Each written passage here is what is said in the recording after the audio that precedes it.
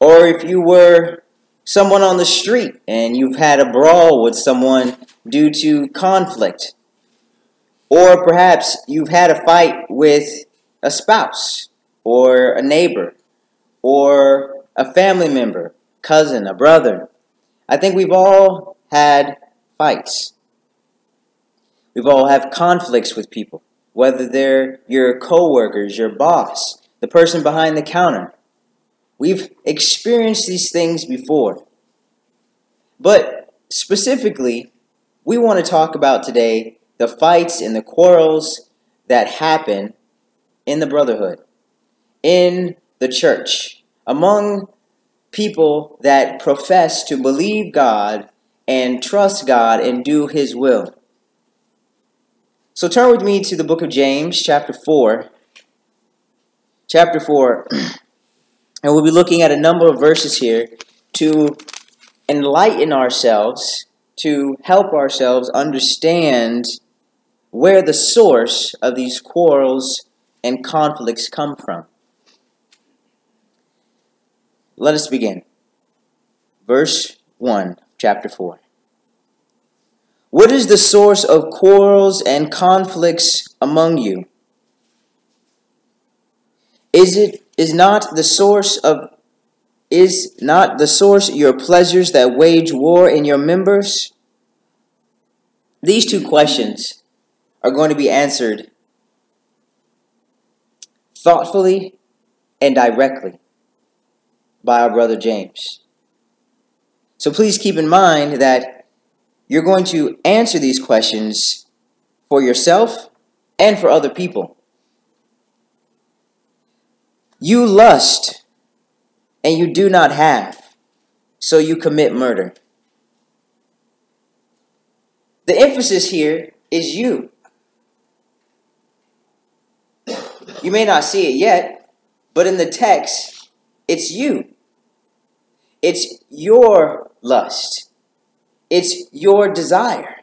That's all that lust means. It's your desire. It's you personally that has this desire. And because you do not have what you desire, you commit a murder. You are envious, the text says, and cannot obtain. So you fight and quarrel.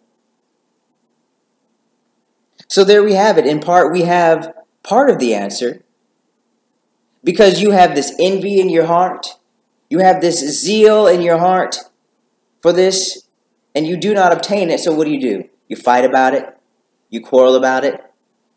You have a desire, you lust, and you do not have, so you commit murder. So if you don't get what you want when you want it, you want to start an argument. You want to start a fight. It's because of what you want. And this really applies to every relationship that we have. Daughters to fathers, husbands to wives. Everyone. It's because of your own desire that these come about. Your personal desires.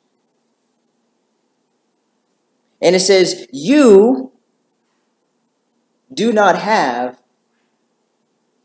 because you don't ask. Now we'll come to the answer, but I'll give it to you ahead of time. The asking is of God. And so the situation here is what? We have some brethren, some people that profess to believe in God, and they have their own desires. And they say to God, God, this is what I want.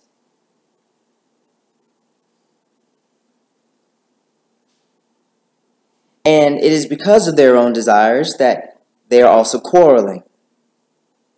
The text says, you ask, and you do not receive, because you ask with wrong motives, so that you may spend it on your pleasures. You see, it's flipping back around again. It's telling us again, the problem is you. The problem is because of your desires that you don't get what you want, that you want to start a fight, that you want to argue, that you want to bicker, that you want to cause problems in the brotherhood because you're not getting what you want. Now, this makes sense in relationships, and it makes sense in the Word of God.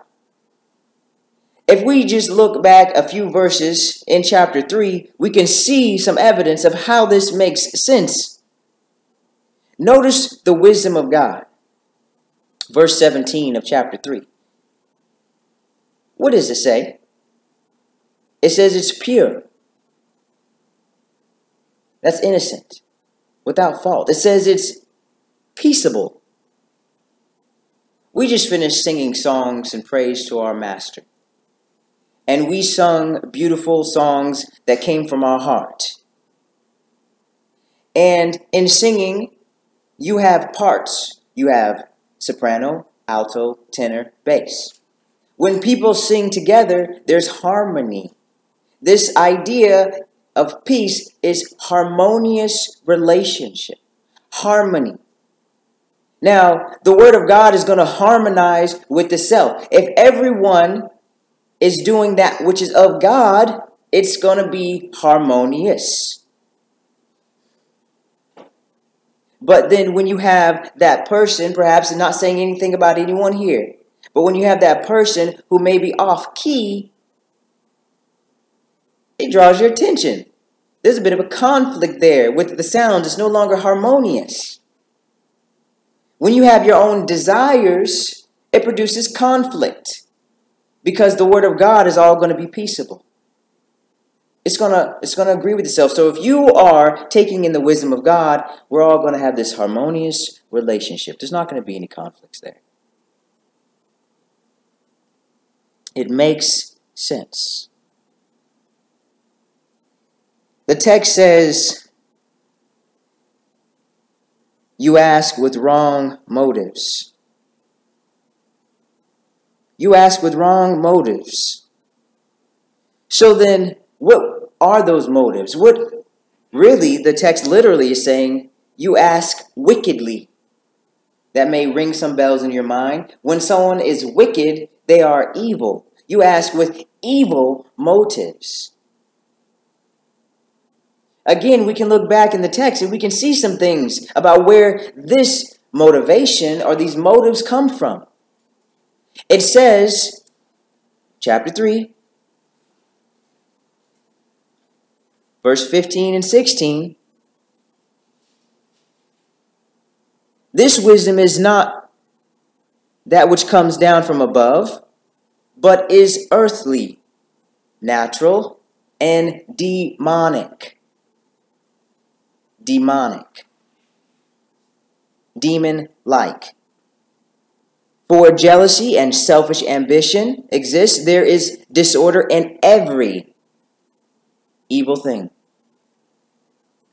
So you see, there's a stark contrast. There's a difference. When you get your wisdom from yourself, from the world around you, that wisdom is nothing but natural, earthly, and demonic.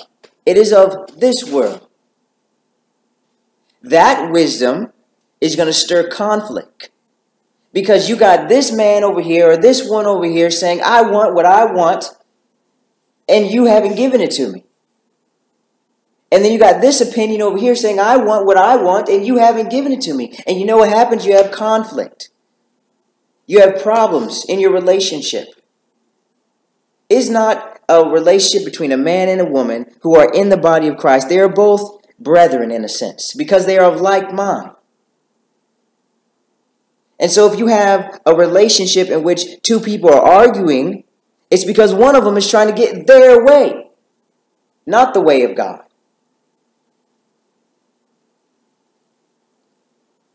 Not the way of God.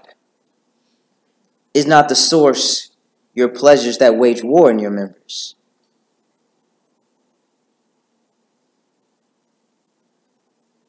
And it says again in the text, verse 3, you ask so that you can spend it on your pleasures. It's all about what you want. You adulteresses, An adulteress is simply a person that is married, and they then go about, in contemporary terms, cheating on their spouse. But that's not exactly what this term is talking about here. This is spiritual adultery. Spiritual adultery is when you are in a relationship with God and then you give yourself to someone else. In this, you are giving yourself to the world. And that is spiritual adultery. That's not permitted. It says, do you not know that friendship with the world is hostility toward God?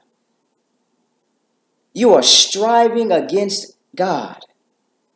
That's strife. That is hostility against God. Wow.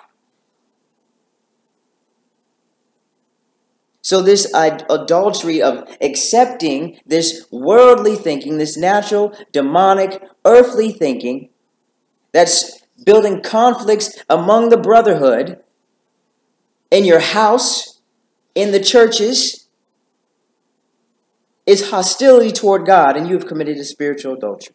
It says in the text, therefore, whoever wishes to be a friend of the world makes himself an enemy of God.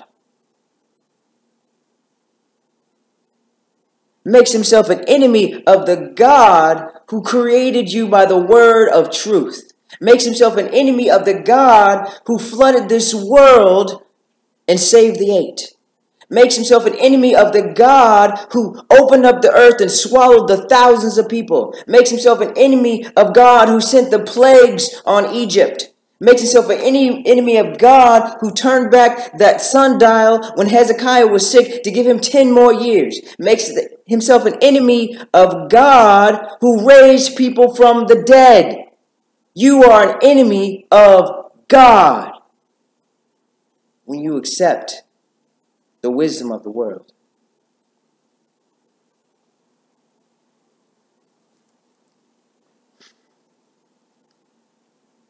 The text says, verse 5, or do you think that the scripture speaks to no purpose?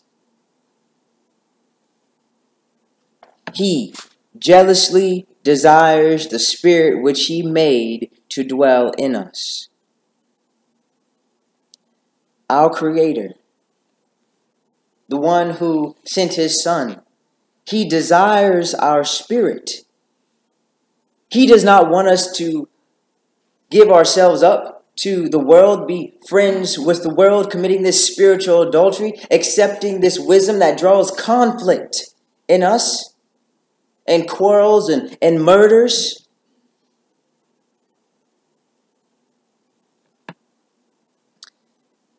The text says, verse 6, but he gives a greater grace, greater than him just jealously yearning the Spirit within us. Therefore, it says, God opposed the proud, but gives grace to the humble. He gives his divine favor, his blessings to those who are humbled, to those who are lowly, those who humble themselves to the superiority of God. Listen to this. God is telling us that you are proud in your heart. You are proud in your heart when you, as a professed Christian, you go to God saying, Lord, give me what I want, because I know what I want to spend it on what I want to do. Do you not know that God created the world, that God created you, and you're going to tell him what you want to spend on your pleasures? It's about what he wants. It's about his will, his wisdom. His wisdom is pure. His wisdom is peaceable. His wisdom is full of mercy. His wisdom is filled with good fruits. His wisdom is unwavering. His wisdom is without hypocrisy. You want to prevent some of these conflicts you have in your household, in the church? Figure out who's doing things because they want to do it and not because of what God wants. And you'll find your problem. You'll find selfish ambition. You'll find jealousy. You'll find every evil thing in that person. And so the text says, verse 7, it says, submit. Put yourself in subjection to the God of heaven and earth. Submit therefore to God. Resist the devil, and he will flee from you. Draw near to God, and he will draw near to you. And this makes sense. This makes sense. Even in a physical sense, you got a point that's staying stationary, and you draw near to God. Look at this. You got a point, and you're staying stationary, and you draw near to God, you're going to get closer to him. And he's going to get closer to you. Or you could think about it another way. You're drawing near to God, and he's drawing near to you. Either way, you're drawing near to God, but you got to submit. You got to put yourself into subjection to his wisdom over this stuff in the world. Because this stuff is demonic. This stuff is going to bring about selfish ambition. For those of you that took the journey with me through the book of Philippians, we talked about some people like this, didn't we? We talked about some of those evil workers. Some people have asked me, how can a person be an evil worker and still be called a brethren? Well, here's partly how that can happen. Because they are called brethren, but they're so proud in their heart that they're looking to their own desires to fulfill what they want to do, not the will of God. Their God is their appetite. Their God is what they want to do because they accept the wisdom of the world as what needs to be done. They accept the philosophies of men as what needs to be done. They are giving in to this evil motive. It says, cleanse, verse 8, cleanse your hands, you sinners. Purify your hearts, you double-minded. You know, when one purifies gold, it is put through fire. When you purify yourself with the Word of God, you need to get rid of that earthly thinking. That's what you got to do. You purify. You get rid of the dross. There's a process in gold in which they have to purify it. They melt it. And there's a stuff called dross. It floats to the top. They scrape it off. And then they have pure gold. In this case, it's the wisdom of the world that's the dross. The wisdom of the world is what you need to get rid of. And we'll talk about a big idea here in a moment. It says, you double-minded. That literally means you have two minds. One in which you are obeying the world and one in which you are trying to obey God. But you know what? It's not going to work. It's not going to work. Because you have to have a pure heart in order to be pleasing to God. A pure heart. Matthew chapter 5, it talks about the blessed. Some of you have heard it called the Beatitudes. There's one that says, blessed are the pure in heart, for they shall see God. You ever wonder how to do that? You ever wonder how to be blessed by God so that you can see him? This is what you do. This is the how. For those of you that emphasize the how and want to know, how do I do this? How do I do this? How do I be what God wants me to be? How do I be pure? This is the how. If you want a step-by-step guide on how to be a pure of heart so that you can see God, here it is. If you want a step-by-step guide on how to not have the conflicts and quarrels and the problems in the brotherhood, there you go. Everybody needs to be on the same page with doing the wisdom of God. The wisdom of God, not the wisdom of this earth. Verse 9, be miserable and mourn. and weep. Let your laughter be turned into mourning and your joy gloom. That's the sinner, of course. That's the sinner. The sinner needs to be miserable and mourn and weep. The sinner needs to let their laughter be turned into mourning and your joy to gloom because of your sin. It says the godly sorrow leads to repentance, doesn't it? So if you found yourself in this position of having accepted the wisdom of the world, thinking that it's the right thing to do, and you found yourself in the middle of having conflicts with somebody, you need to reflect on this and ask yourself, are you the one that's accepted the wisdom, this demonic, this earthly, this natural wisdom, if we can call it wisdom, and are the source of the problem? Or perhaps it's someone else. Show them these scriptures. And so it says, humble yourself. Humble yourselves in the presence of the Lord, and he will exalt you. Humble yourselves in the presence of the Lord, and he will exalt you.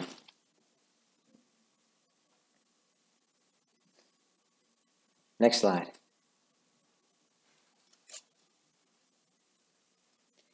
Turn, please, to Matthew chapter 18, and we'll close with this. Matthew chapter 18, verse 1 through 4.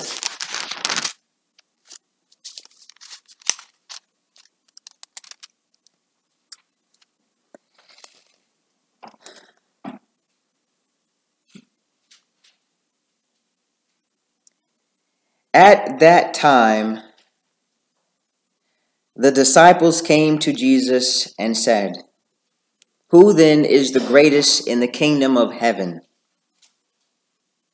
And he called a child to himself and set him before them. Verse 3.